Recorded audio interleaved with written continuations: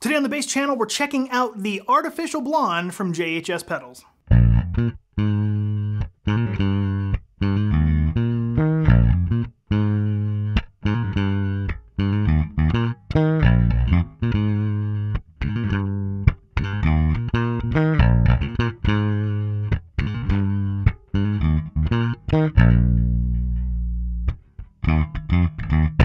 Okay, right up top, it should be noted that this pedal was sent to me directly from JHS for this video to show you how it sounds.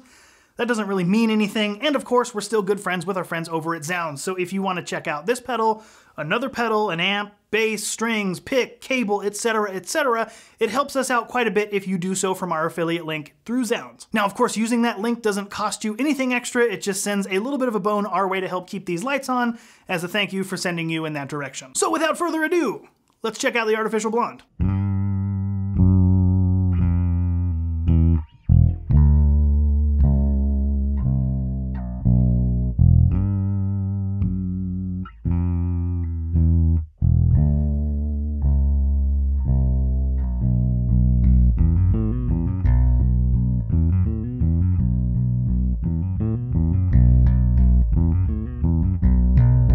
So as you can tell by my t-shirt, I have no idea who Madison Cunningham is, but I love vibrato, so let's talk about this particular vibrato. In short, it is a dual channel vibrato pedal with a volume, an EQ, a foot switch to change the two channels, and of course it's the signature for Madison Cunningham.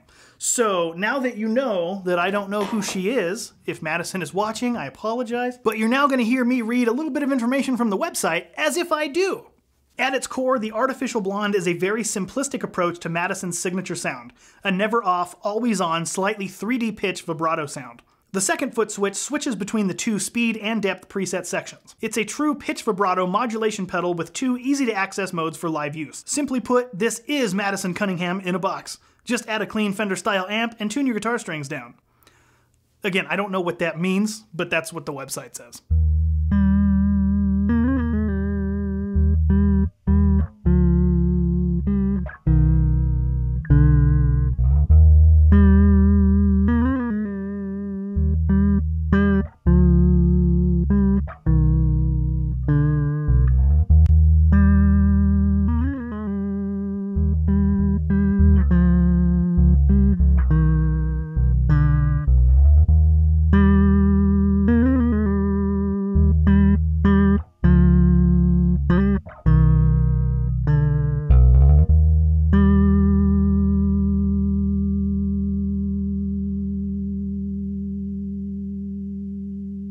So let's go into something that I do know a little bit more about, and that's the controls. Surprise, surprise, the volume controls the overall volume of the pedal. Left is less, right is more. The EQ control is an active tilt EQ. Noon is flat, turning to the left boosts lows and cuts highs, while turning to the right boosts highs and cuts lows. The speed controls the rate of the vibrato, left is slower, right is faster. Depth controls the depth of the vibrato, left is less, right is more. There is one 1/4-inch jack on top for the input, and there are two 1/4-inch jack outputs. You can use the mono output for sending a mono signal path, or use both the mono and stereo output jacks for a 3D stereo soundscape. The left foot switch is your bypass. Obviously, you turn it on to engage the pedal, you turn it off to disengage the pedal, and the right foot switch selects between the two different presets. On power up, the default is preset B. Now, each preset has the same speed and depth range and allows you to create two different switchable settings. So a lot of the switch settings that we're using in this video, you'll see that I have a slightly deeper, slightly slower, switching to a slightly faster, slightly more shallow, because those are the two sounds that I typically find the most usable.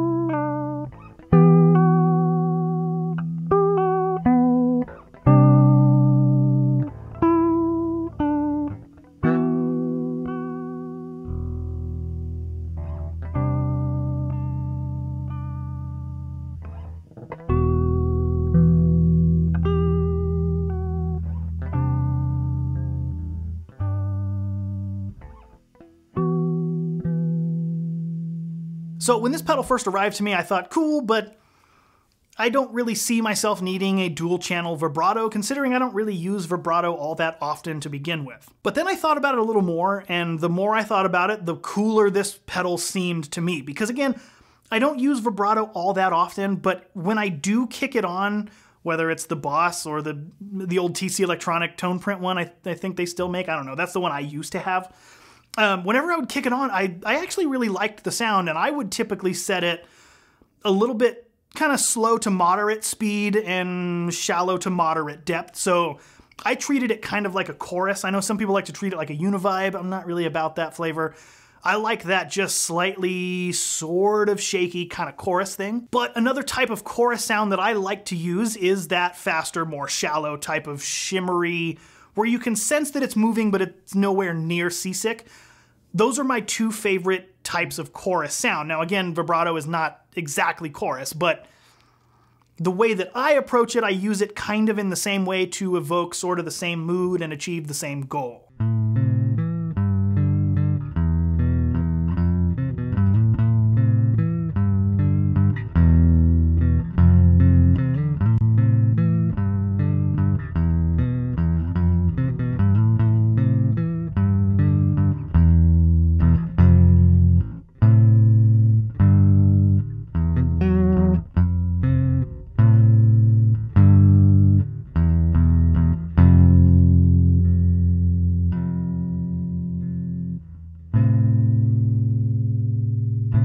So with that being said, I can dial in my two favorite different types of modulation in one pedal. Even if I don't know who Madison Cunningham is, this pedal's still pretty cool to have around because again, I can just switch those on the fly, even though I might not be doing too many live things these days, so it doesn't really matter for me to have a dual preset thing. If I was, or if you're like me and you like those two different type of modulation rates, or any two modulation rates, this is tremendously simple to switch on the fly.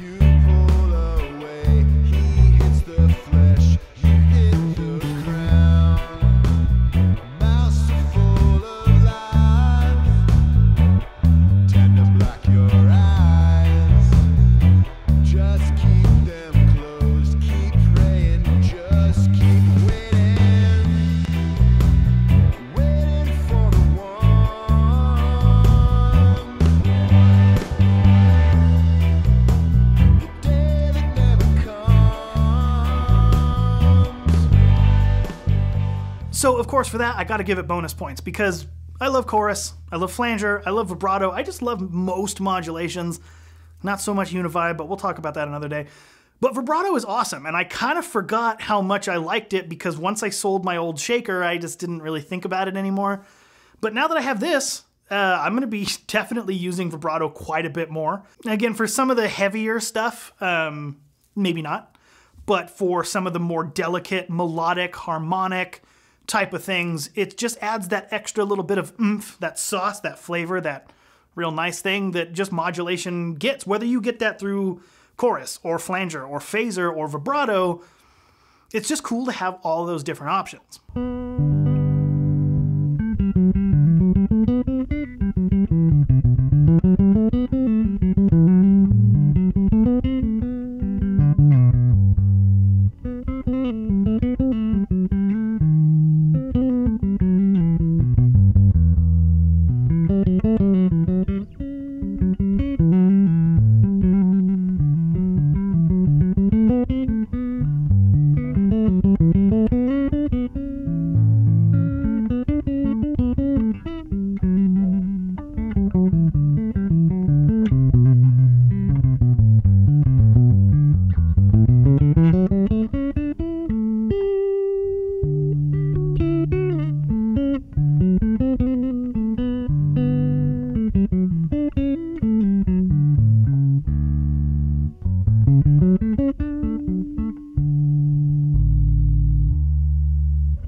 Now, speaking of the t-shirt, again, there is a little bit of a cool vibrato sound on the intro to Sanitarium, or not the intro, but the first main riff. Either way, that's always kind of the sound that I really like out of vibrato, so I can easily achieve that and more with this pedal. So it is a thumbs up in my book, but of course let me know what you think down below in the comments. And of course, if you want to get one for yourself, or another JHS pedal, or another pedal that's not from JHS, or something that's not even a pedal at all, we got the affiliate link down below to Zounds. Clicking that link doesn't cost you anything extra, it just helps us out by sending a little bit of a kickback our way to keep these lights on, power running to this microphone, all of that sort of thing. It means a lot to us and it helps us out tremendously. But if you're not in the market for gear and you'd like to support us in a different way, you can, figuratively speaking, buy us a cup of coffee a month by signing up to our YouTube membership program or thing, or whatever it's called, membership thing. It's $5 a month, you get access to exclusive members-only videos, and we're gonna start implementing some cool stuff throughout the year 2023, so stay tuned for that as well. Either way, whether you want to buy something through our affiliate link, or you want to be a member, or you just want to watch this video and give it a like, dislike, comment, and a subscribe, it means a lot to us. That's about all I have to say, so thank you again for watching, be safe, and I will see you next time.